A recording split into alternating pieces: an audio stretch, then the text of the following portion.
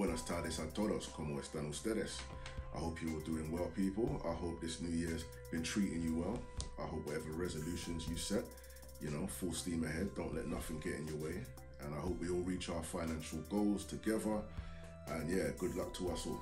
Anyway, in this video, I'll be recapping all the dividends I received in the month of January. This is my first video for the year, and I'm actually looking forward to seeing the numbers on the spreadsheet because yeah, there's been some changes and yeah, I'm just a little bit gassed. So, let's not waste no time. Let's get straight into it.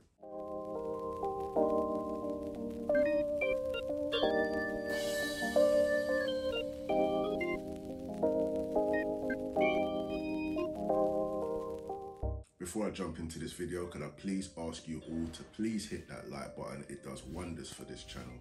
And also hit the subscribe button if you haven't subscribed already, and share this video with your family and friends if they've got any interest in the stock market or investing. Send the video to them, see what they think. Right, so let's jump straight into it.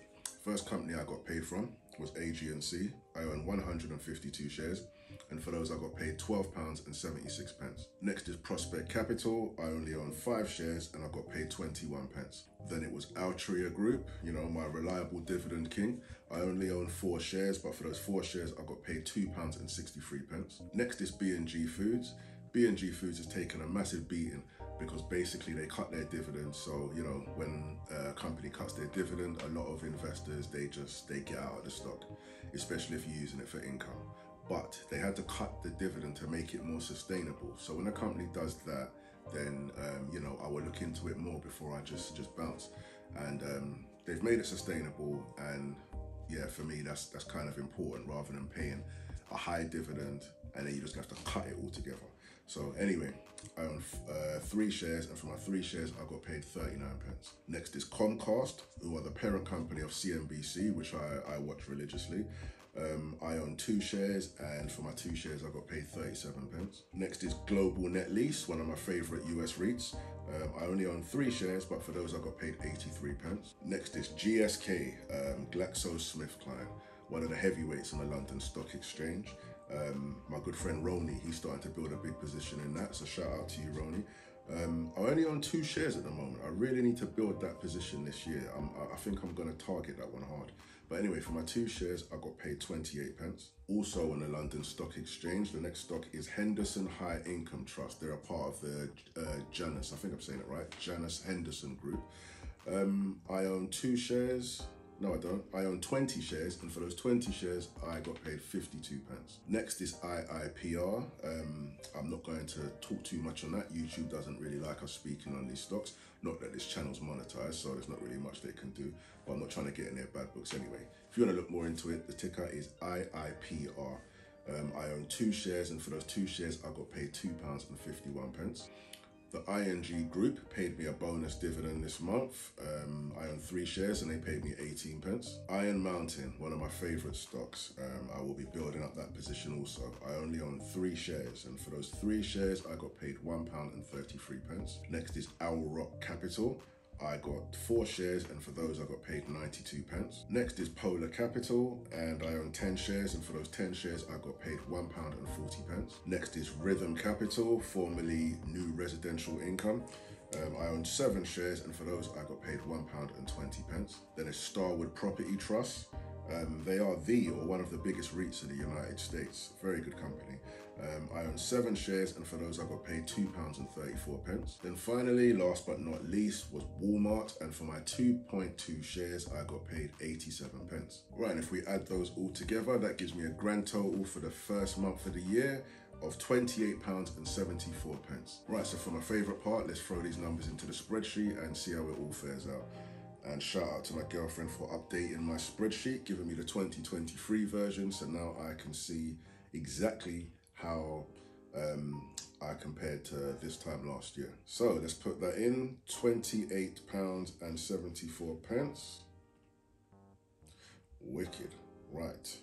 If you look at the top left one, you can see £28.74. I'm actually up 1,803% compared to this time last year.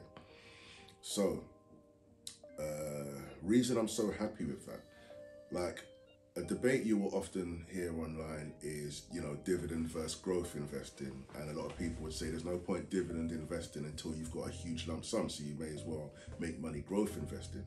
Where me and a few others believe, no, start off with the dividends and it will just build up over time. But, you know, before I go any further, I'd just like to point out, like I always do, not only am I not a financial advisor, I'm not your financial advisor. Always do your due diligence before buying any stocks. Don't listen to what I say or anyone in this YouTube space when it comes to buying stocks. Just go copying them and buying them willy-nilly. Do your due diligence. Me, I work too hard for my money just to be, you know, gambling it away. So I suggest you do the same. Anyway, as you can see, for the month of January in 2022, I made £1.51 from dividends. This month, a year later, I made £28.74. And that's just from, you know, me putting into my Trading 212 account what I could afford to put in every month. It's going to be different for all of us. Some of us got a spare £20, some of us got a spare £50, some of us got a spare £5,000, you know. It's all relevant to you.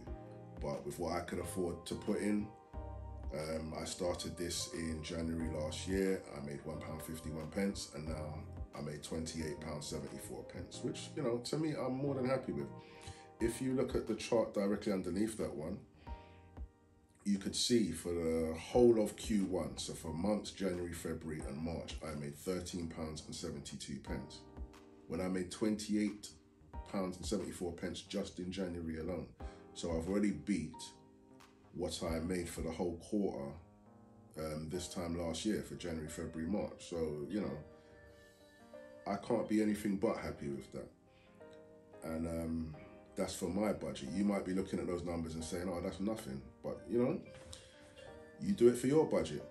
And if you look at the top right chart, you can see what I made in January, the purple one.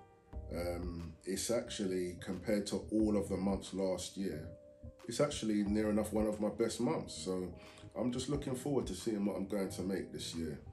And then looking forward to beat that next year and then the year after and so forth. And again, if you look at the bottom right chart, you can see that, you know, I beat what I made last quarter. It's just visually seeing it for me. It really means a lot.